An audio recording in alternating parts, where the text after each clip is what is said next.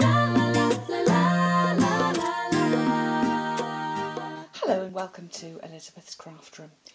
We're going to do another project today with the Wishing You Well. We did a wreath the other day, but I'm going to use this bouquet. And when I saw this, it actually reminded me of something when I stamped it, and I thought I'd give it a little go. And let me share that with you today, because I think this makes a really good stamp for harvest or Thanksgiving, or just a kind of a general interesting stamp rather than something a bit different, rather than using it for flowers or a bouquet. So I'm going to start off inking this up with the So Saffron ink pad, and then we're going to do a technique called thumping. Have you done this before? So I've taken the palest colour, which is the So Saffron, and then I'm using Mango Melody, I'm using Crushed Curry, I'm using the Pineapple Punch, and I'm going to use a little bit of the crumb cake, and just tapping all over, thumping all over. And you do it with the brush end and you're quite gentle with it, and then you start to get a mixed version of the colour. Let's do this again. So you're just using that brush end and tapping all over, and it means that you don't get a uniform colour. It means you get a bit of a mixed colour as we do that. This is particularly good for trees, or anything, you know, anything where you would expect to get a mixed colour.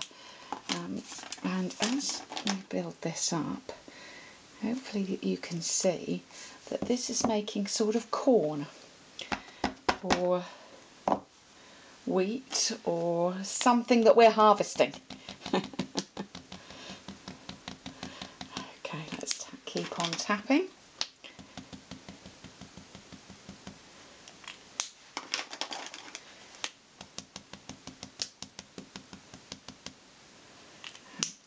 Put that together, and it makes this effect. Do you like that? I must admit, I just kind of could see it, could see that as a kind of a harvest look. So let's do a greeting for this.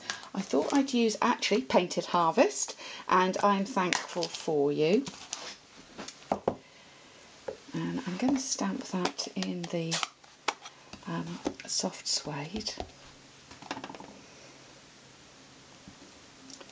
Just pop that straight onto the project. But we need a little bit of something else there. So I think we'll use the bow from the Wishing You Well, which is this one here.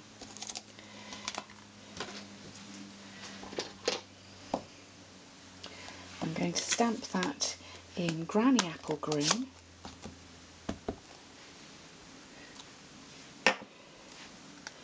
and then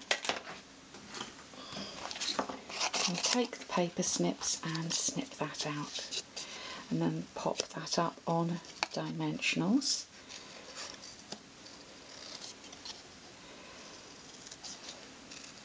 I'm putting a little bit of green in there, just gives it a pop of colour, and I'm also going to put this on a green, Granny Apple Green background.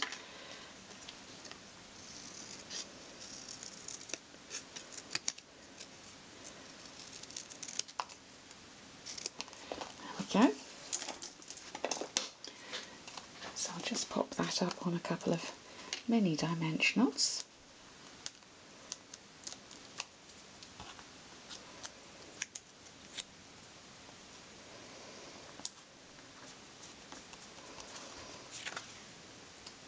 And I think I'd like to add a little bit of something else.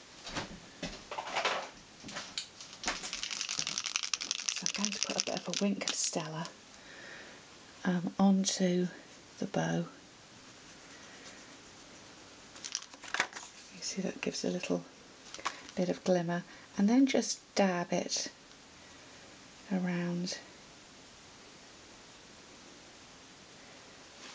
there as well. We've just got a little bit of a little bit of shine. Layer that up on here.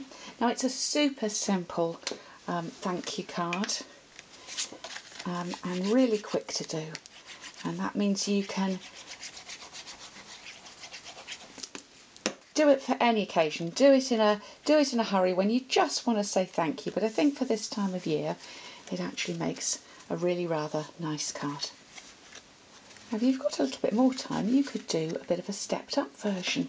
So here I've included a little layer of the shaded spruce, and the greeting I've put on here, I've used this, which is one of the stitched shapes framelits. They are so pretty for layering up greetings. You can make texture, you can make little lines, little like stitched edges, just fantastic. Now if I show you close up on that piece, I don't know if you can see, but that's actually got stitching on it. I've added a little bit of gold twine there as well, so you can have a little play with that and give it a different look. This one I didn't add any extra colours to it, I just did it in a flat colour, and this one we've obviously got a little bit of more interest in the colour combinations. So there you go. Thanks for visiting Elizabeth's Craft Room today, and I look forward to welcoming you back again soon.